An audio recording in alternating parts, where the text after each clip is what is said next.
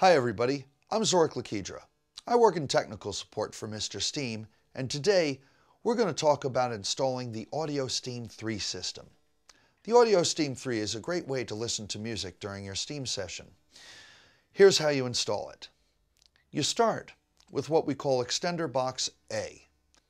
This is the cable that plugs into your generator. You'll notice that there's a punch-out hole on the right side of your generator, near where the controller plugs in.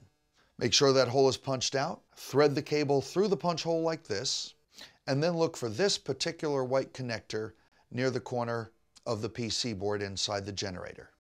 Slide the white plug onto it like this, oriented like so, so that the cables are pointed towards the back of the generator. Make sure that's in good and tight, and you're ready to move on. Now here we see Extender Box B.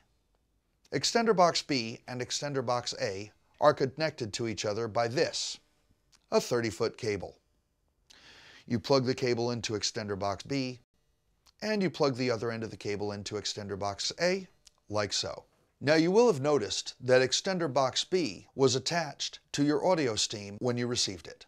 Leave that attachment, mount them together. Now you'll notice these multicolored wires hanging down from your AudioSteam. These are your speaker wires. Refer to your color chart in your installation manual to determine which wire goes to which speaker or subwoofer that you will be using. Now if you have an auxiliary sound system that you wish to plug into your AudioSteam3, here's how you do it.